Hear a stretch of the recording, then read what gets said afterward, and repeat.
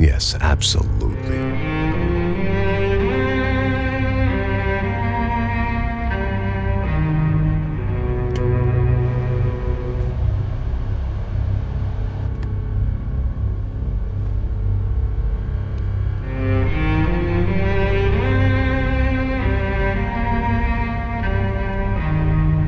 Now, like I said, it was a long time ago. Let it go. Seriously.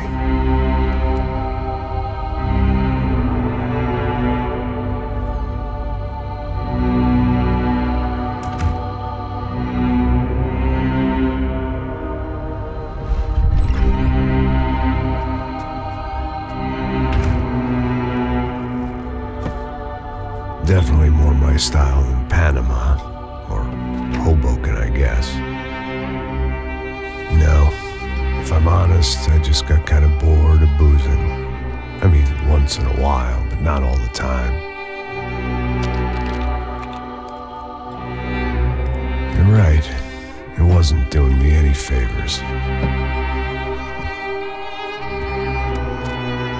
Maybe I'd lost my self-respect, but it's back. I'm excited, really. I really needed a new start.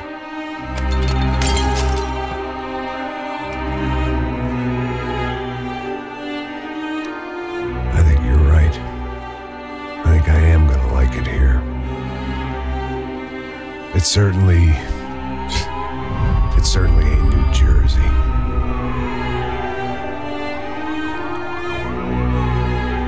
It's my new life. Just like you said.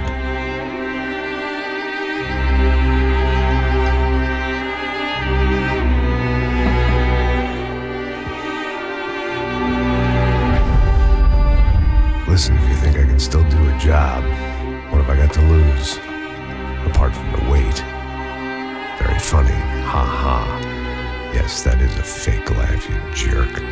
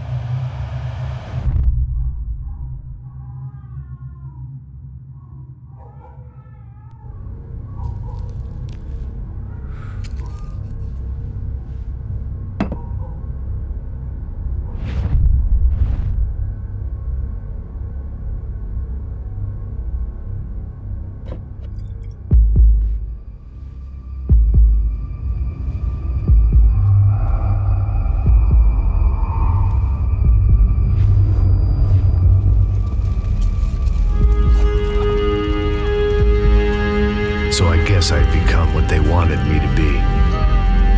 A killer. Some rent-a-clown with a gun who puts holes in other bad guys. Well, that's what they had paid for, so in the end, that's what they got. Say what you want about Americans, but we understand capitalism. You buy yourself a product and you get what you pay for.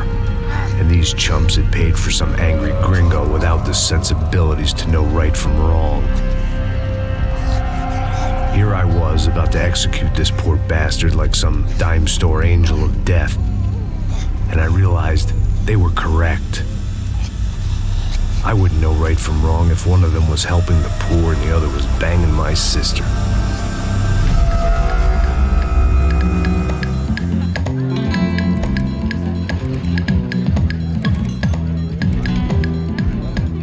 I'd arrived in Sao Paulo a few weeks before. I was working a protection detail for the kind of people who need protection in a town like this. And what kind of town was this? One where I didn't speak the language and they didn't water down their drinks. So for now, we seemed to get along just fine. Of course, that was about to change. Hey, brother. Hey. How's the cocktail? It's scotch. I never mix my drinks. Well, at least not on duty. Something like that. Man, that favela is big. Yep. Nothing like the view of extreme poverty to make a penthouse cocktail party really swing. I guess they call it trickle-down economics. That's funny. It's supposed to be a charity thing. Drink and give money. I don't know, something for the kids. Hey, listen, man. We better look lively. This place is a nightmare. They just got cowboys running security downstairs. And something rotten in the air. That didn't mean much. There was always something rotten in the air. The family we were protecting were local celebrities, rich parasites with delusions of humanity. The kind of people who end up in glossy magazines or body bags, depending on how their luck runs. So where are they all? I see Rodrigo over there talking to that guy. Yeah, I don't know him. That guy next to him, he's some kind of cop. I think, I'm not sure. Serious, though. Big end cop, anti-gang sort of thing. I can't remember his name. So who's this guy? That guy's a plastic surgeon or some kind of surgeon. Tummy tucks and cock implants. Look at Marcel. Still dances like a fool. Guess that's what a European education and a coke habit will do for Ricky Martin look-alike. That's very funny, Max. Oh, excuse me.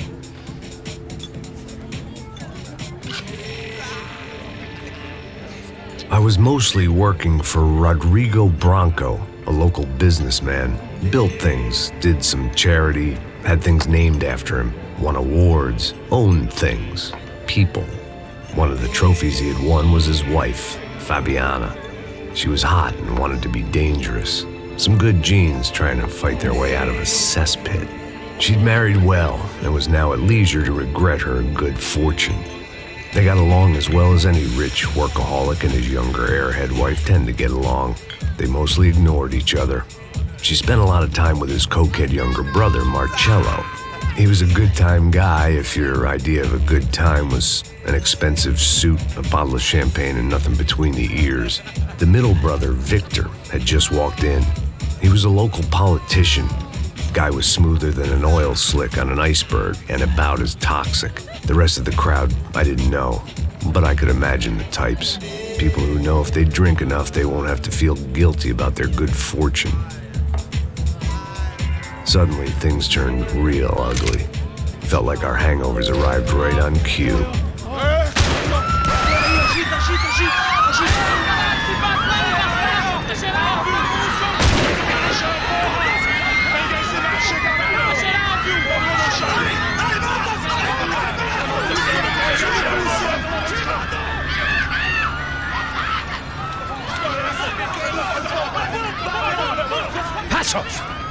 What was that? I don't know what the fuck that was. Let's go. Things had gone from fine to fucked up in about a second, and now there were two idiots at the wheel.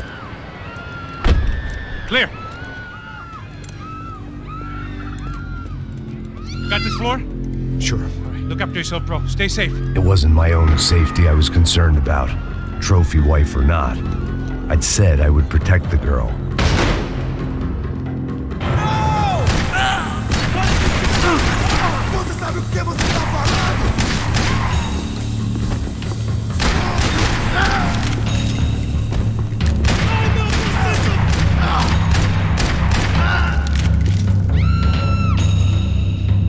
That was the boss lady, only this time she wasn't calling for more liquor in her cocktail.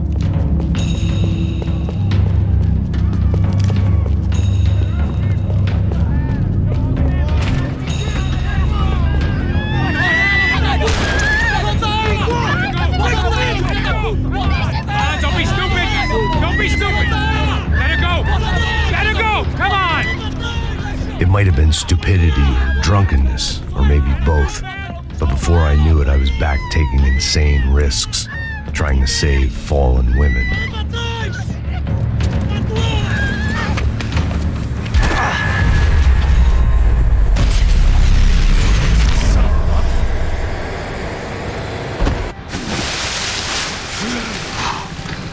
Tranquila!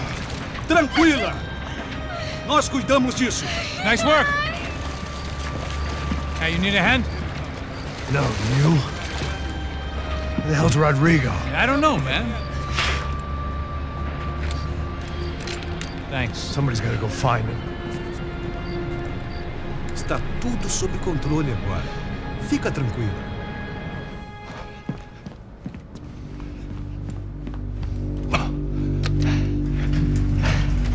I imagined the elevator doors opening to a firing squad of muzzles.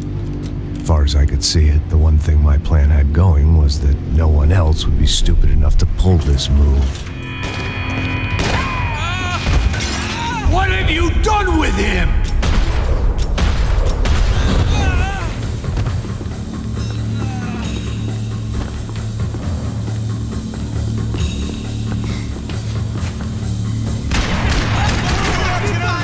Você vai primeiro! Te dou cobertura!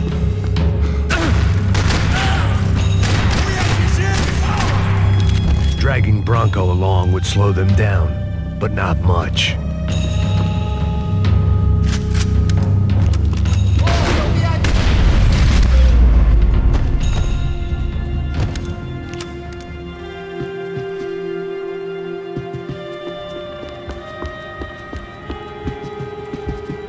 It looked like they were taking him out through the basement. Maybe I still had a shot.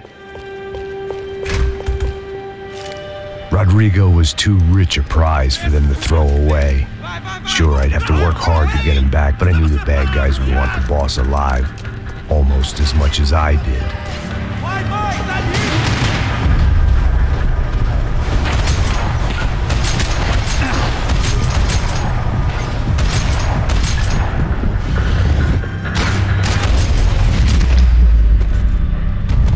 They weren't far ahead. Once I opened the door, I'd actually have to come up with a plan.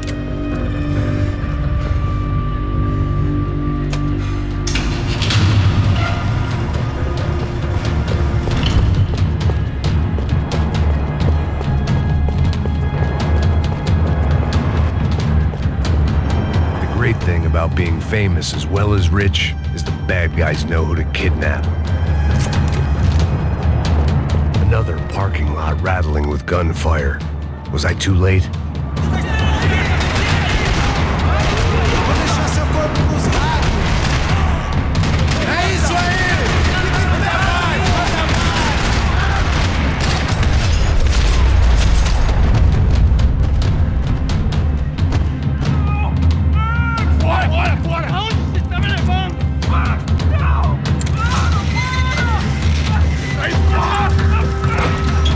Rodrigo!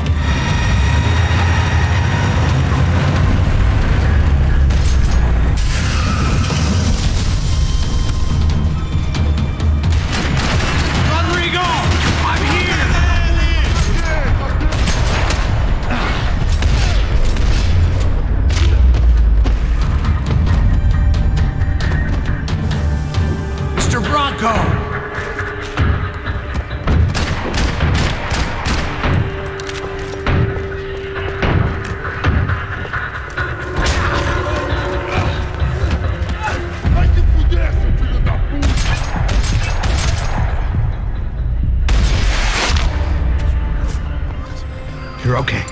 You're okay. Yeah. Come on, get up. Come on, get up. You're okay. Come with me. Just come. It's okay. Stay right here. It's okay. Ei, vocês aí! Que porra vocês estão fazendo? A justiça local? Que porra você acha que é, falando com meus homens assim?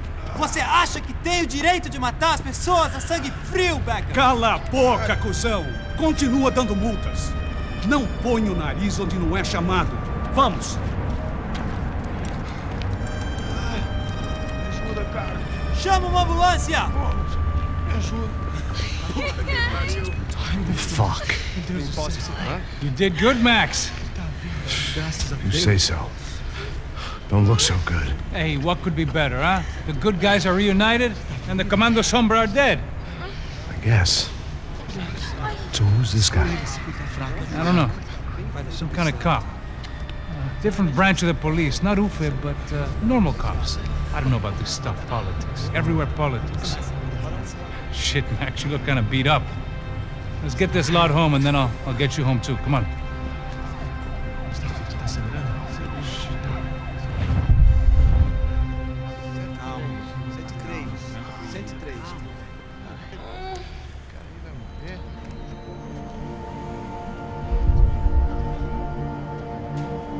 Back home, it was time for some R&R, the only way I knew how.